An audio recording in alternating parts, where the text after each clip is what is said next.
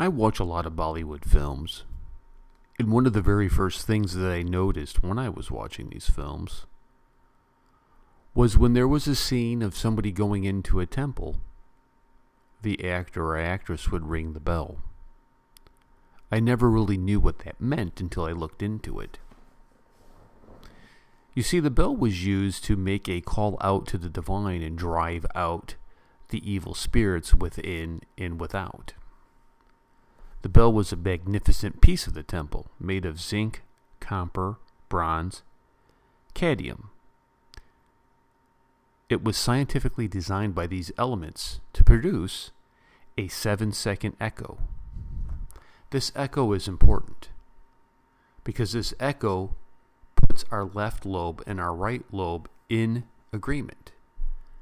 It aligns the two lobes to help us think with our whole mind. This echo also touches the 7 chakras of the body, giving us attention to detail, giving us awareness to detail. In some instances, the bell, if it's designed properly, can reproduce the Om sound. Om.